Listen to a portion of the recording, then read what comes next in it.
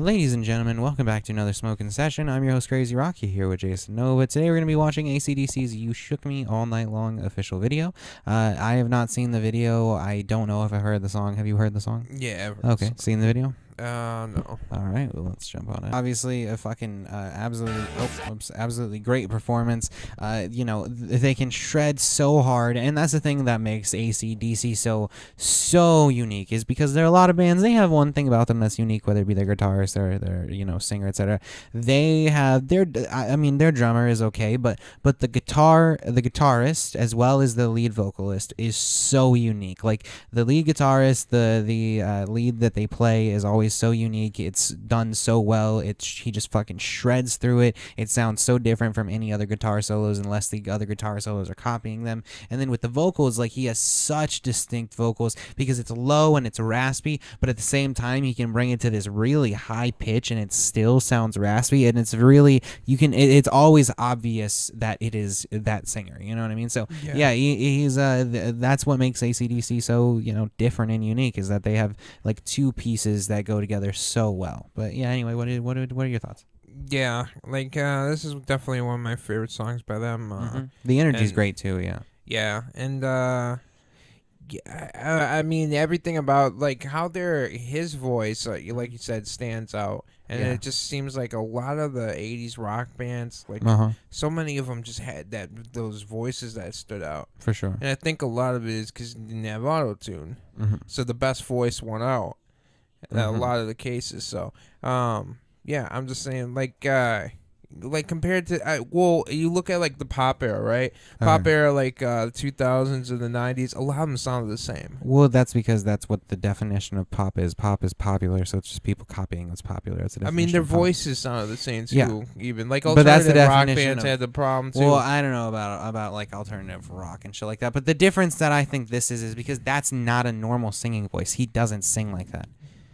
He doesn't sing. Do you know what I mean? He's doing that intentionally. No, I know. So like, and for it's like and for a lot of with this vibrato. Exactly. And so like the thing is this type of thing, that growl doesn't sound that good over modern day music, in my opinion. Yeah.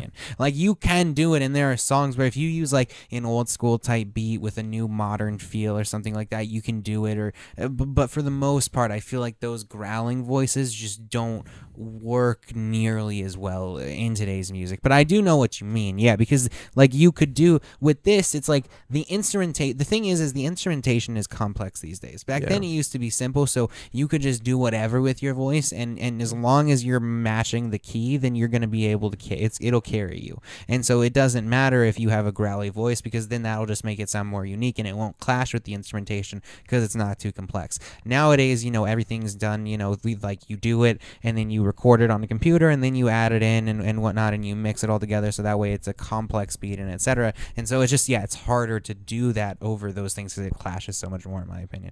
But I do agree that you're right. I wish there was some type of genre that could bring back these types of voices, just to see how it would be. And I think Post has started to do it just a little bit. Yeah. And I want to see how far Post can take it and see what he does next, because it'll be interesting to see. But yeah, no, I'm sure sooner or later somebody's going to come along and find some sort of way to mix up those types of you know, vocals with modern music, for sure. Yeah. All right. Well, anyway, thank you guys for joining us during the Smokin' session. If you did enjoy, please press that like and subscribe button for more content like this in the future. We have other reactions to ACDC, other artist bands, etc. on the channel that you can check out if you like. In the description below, we have my commentary channel you can follow, as well as our Twitch channel you can follow. You can follow us on Twitter and Instagram. That will pop up during the outro. You can let us know what else you'd like to have us react to in the comments down below. We'll get around to it as soon as possible. Besides that, thank you guys so much for the love, the subs, the support, the suggestions. And is there anything else before we hop off here? Smoke weed. A lot of it. But more importantly, thank you for joining us during this Smokin' session.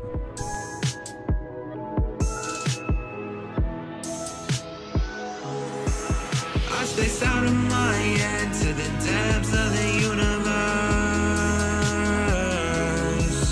It's a spell or a chance just to open up a